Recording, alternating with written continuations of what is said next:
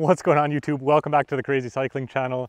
Today I'm going to be reviewing my tent, which is the Big Agnes Copper Spur HV UL2 Bikepack tent, which is basically a lightweight tent for bikepacking or backpacking.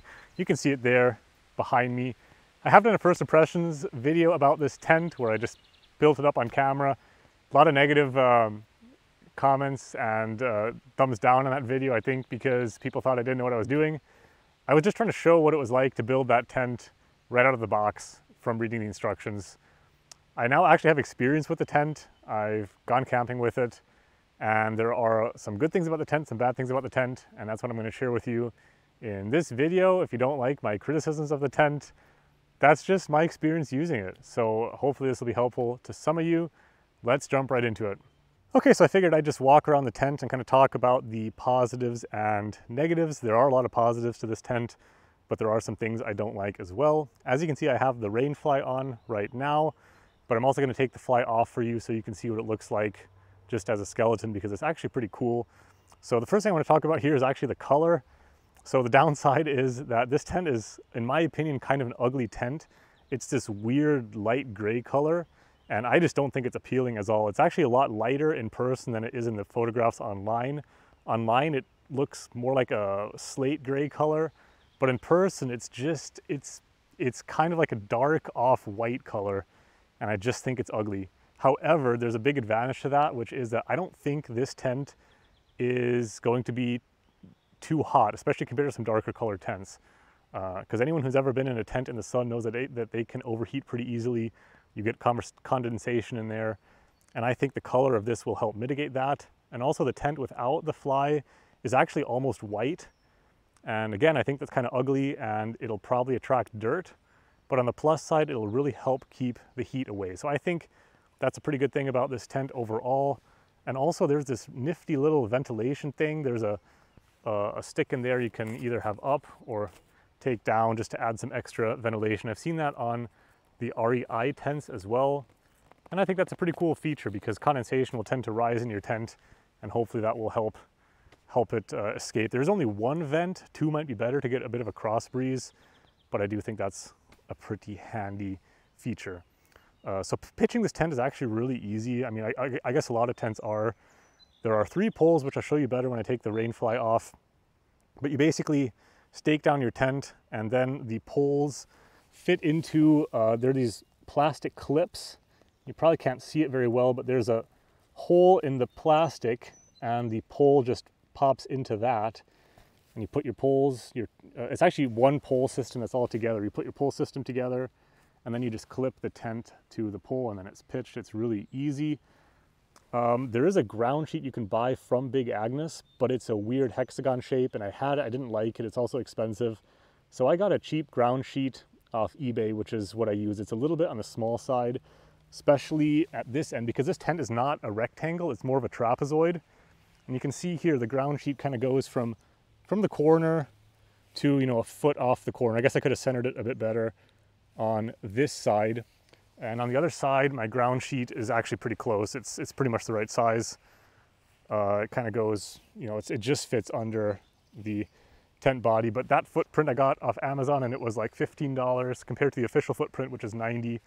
And I did not like it when I had it because it fit underneath the rain fly, but not very well. And also I think it would just let water on top of the ground sheet, which you don't want. So I just went with this other ground sheet, which is fine. So that's not a criticism of the tent itself. And maybe there's a better way of pitching it. But I didn't really particularly get along with it, and I just went for this cheap option, which seems to work fine. The other thing I like about this pitching system is I really like the way the rain fly connects. So the rain fly actually clips to the tent. There's just a little plastic clip here. I guess I'm not sure about the long-term durability of these, but hopefully Big Agnes will kind of stand behind their products and give you a replacement if you need it. But it just kind of clips to the tent, so I really like that system as well. Overall, this rainfly is kind of unusual, and there are some good things about it. So one good thing is that, well, I talked about the vent already.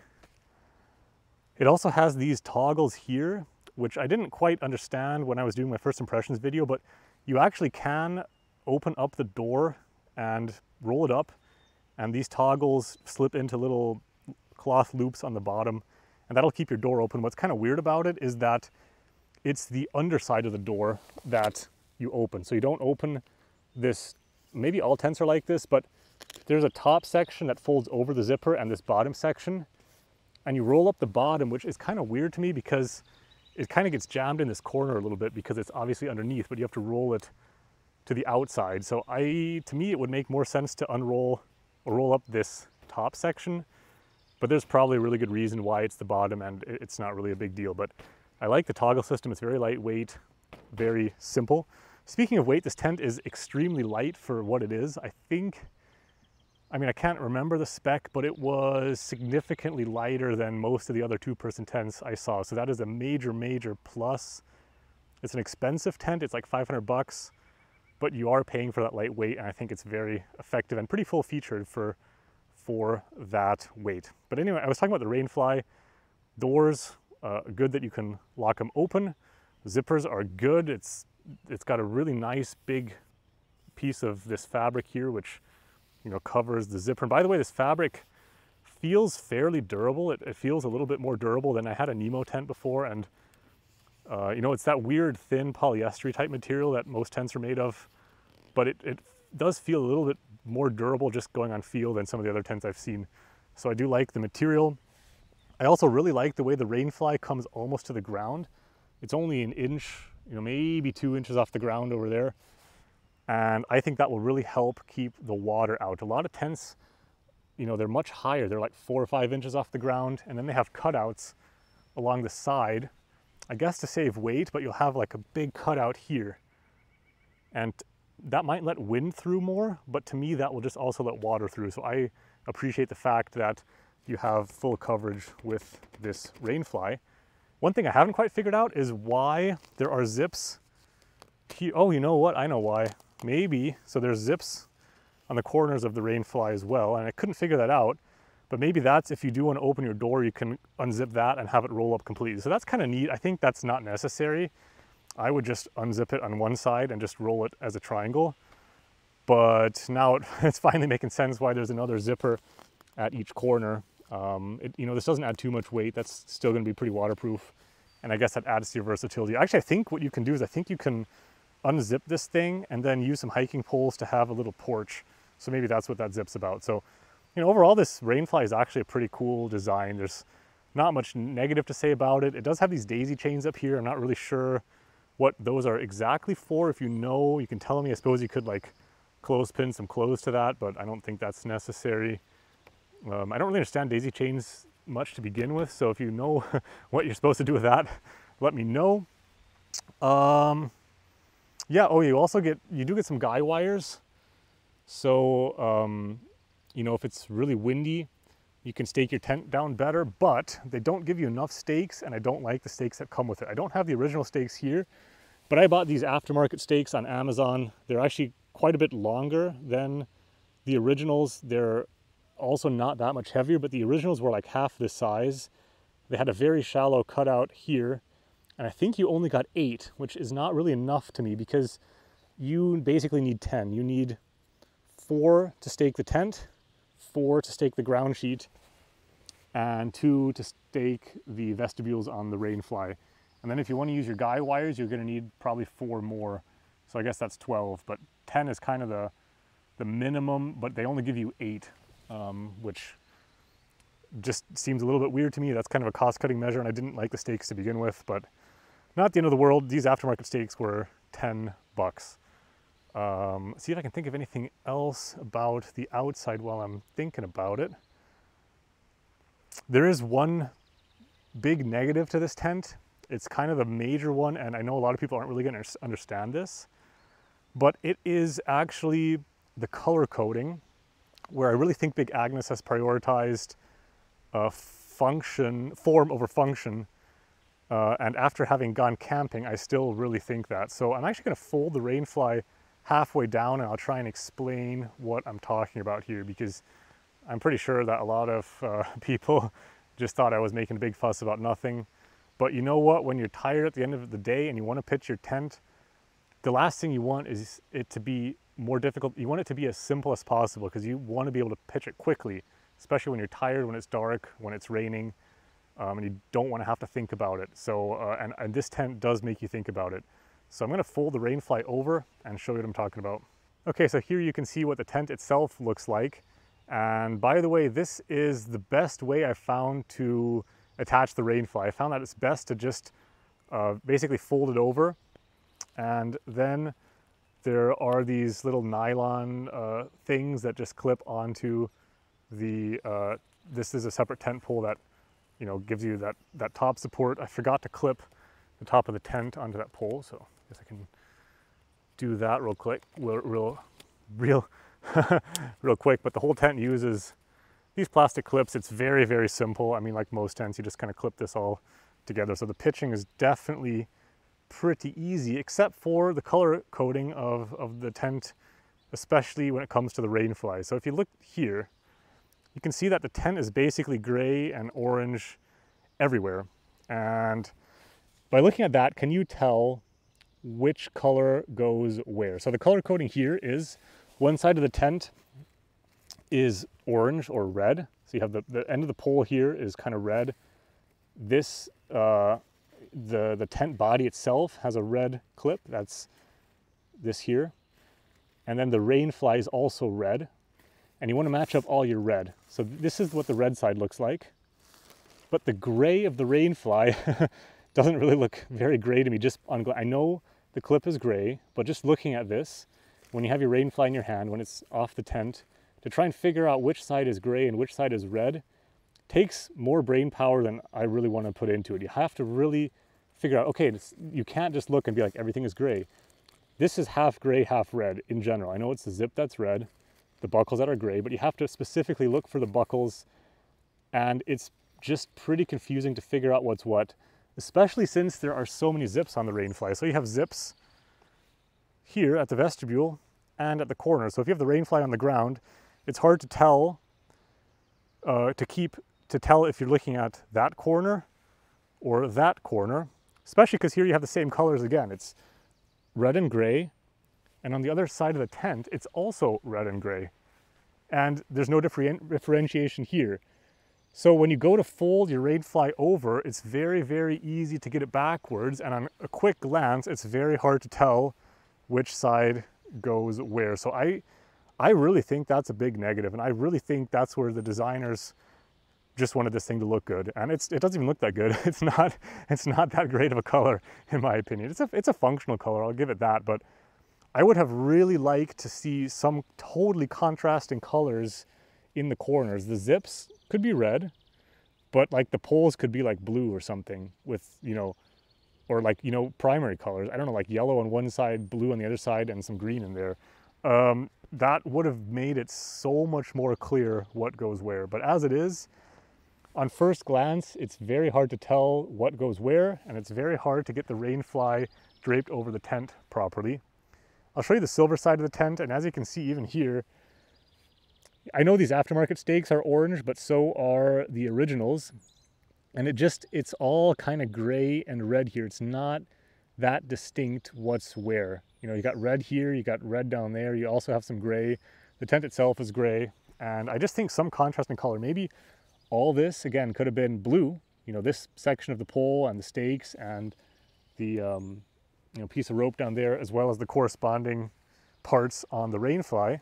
You know, if this was all blue, and maybe the zip could have stayed red if they wanted it to look good, but you know, blue on that side and maybe green on this side. You know, have green you know, straps on the tent and the rainfly, and maybe a green pole section there. That would make it so much easier than having everything gray and red. I know I'm harping on that, but you know, believe me, when it's late at night, when you're tired, when it's dark, when it's raining, you really don't want to have to think about that. And sometimes you do have to get your tent up quickly, and this just hinders you. So that's honestly the biggest negative about this tent. Everything else is just, you know, very slight. I don't even think I said that many other negatives. I think, you know, I can't remember what I was talking about when I was going around it, but, you know, if they'd fixed that, this tent would be awesome. You know, maybe I don't like the the ground sheet that comes with it, but you can get an aftermarket one like this. And same with the stakes, you know, that's not that huge of a deal. While we're here on the outside, one thing I did forget to mention was the little cover, or the carrying case stuff sack thing. So here's the Big Agnes stuff sack. This is a really generic stuff sack. It's okay. I have seen tents that have a waterproof stuff sack, which would be better. This is a bike packing thing. So you're supposed to be able to strap this to your handlebars and just use it as is on your bike. But because it's not waterproof, you can only really do that when it's sunny out. And a waterproof stuff sack with a roll top closure might be better. On the other hand, if you're putting away your tent wet and you put it into a waterproof stuff sack, it's never ever going to dry. But it's not going to dry in this either. So it's not a huge deal, but I think something waterproof would just add a little bit more. It would make it feel like a higher end tent to me. This feels kind of generic, but not a really big deal. Also, you get quite a lot of extra stuff with your tent. There is a,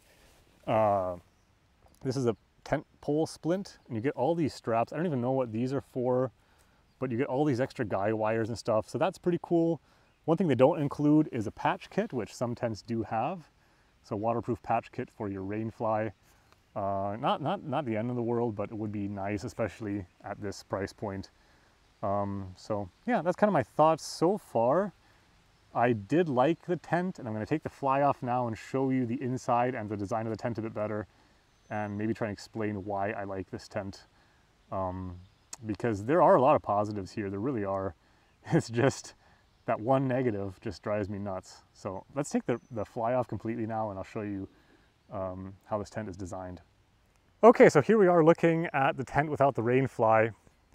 And I mean, in my opinion, it's ugly, like I said, but I actually really appreciate the color in terms of heat management. So I think Big Agnes, in my opinion, was putting, in some ways, a lot of thought into the functionality of the tent, but in other ways, they were really pushing the design, and I wish they'd put 100% of their effort into function.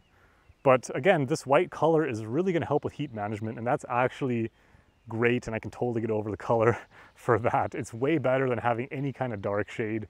It really is. It's just going to help, you know, keep you cool, especially in the sun. And this is not a 4-season tent; it's a 3-season tent, so you're not going to be out in the winter anyway. Let's take a look at this design a little bit. So it has one pole system, which I'm not going to take it apart here, but there's like a central hub, and then you have all your pole sections connected to that, except for this cross piece on the top. And I think a lot of the lightweight tents use that rather than using a traditional, like, 2 poles that cross. And what this does is, some of these poles are actually kind of pre-bent. And what that actually does is it helps give you a vertical sidewall. So this tent has very vertical sides, which helps the tent feel a lot bigger than it is. So, you know, this wall here it's not vertical, but it's pretty close, especially with this top thing kind of pulling out the top. And so this tent feels really roomy for a 2-person tent, which is really, really nice. Also, it's not symmetrical, which maybe that has something to do with keeping those sides vertical. It also probably helps keep the weight and the size down a little bit. It's actually narrower at this end, which I guess is your feet, and wider at this back. And I think just the way the poles are designed kind of facilitates that, because this hub is obviously not in the center of the tent. A lot of traditional tents would just be symmetrical with, you know, a pole, 2 poles going across to either corner, and then a top brace like this. But this, again, kind of helps make it feel bigger because it's more vertical in there. Makes it asymmetrical just to kind of help with the size and the weight. And overall, I think it's actually a really, really good design. Let's go on the inside now. So we have doors on either side. There is another little toggle thing here. I guess that's if you want to keep your door open. Let's see if I can show you how that works. One-handed here. Is this still recording? Yes, we are. So you'd basically roll this up. Let's see, which way would you roll it? You can roll this to here. The toggle would hold it all in, which I can't do one-handed. But you can put the toggle around that, and there's a little cloth loop. Actually, it's that tent fabric material in here, which holds the toggle and keeps your door open. I don't know why you'd want to do that, because you're going to get insects But if you're in an insect-free place, you can keep your door open that way. And that's the same system that's on the Rainfly, and I think that's a really good system. The inside of the tent is actually awesome. So if you're in the tent, you can see that, hopefully, that these walls are nice and vertical. It feels way bigger than a lot of two-person tents I've been in before, even though that foot end of the tent is a little bit narrower. Let's see, there's actually some scope to hang a little lantern here if you want. There is a little pocket here.